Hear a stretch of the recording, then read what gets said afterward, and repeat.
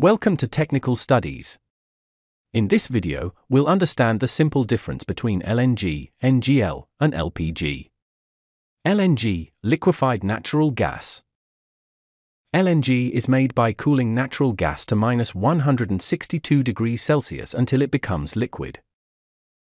It mainly contains methane and is used for transport and power generation. It is non-toxic, colorless, and flammable when vaporized. Used where pipeline gas supply is not available. NGL, natural gas liquids. NGL is produced by separating heavier hydrocarbons like ethane, propane, and butane from natural gas. Used in petrochemical industries and fuel blending.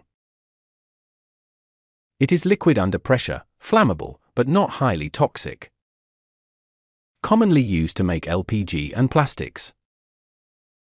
LPG, a liquefied petroleum gas. LPG is made during crude oil refining or natural gas processing. It mainly contains propane and butane, stored as a pressurized liquid.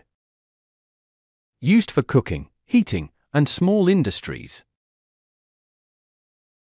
It is non-toxic, but highly flammable and needs careful handling. Thanks for watching. If you like this video, please subscribe, like, and share to support technical studies.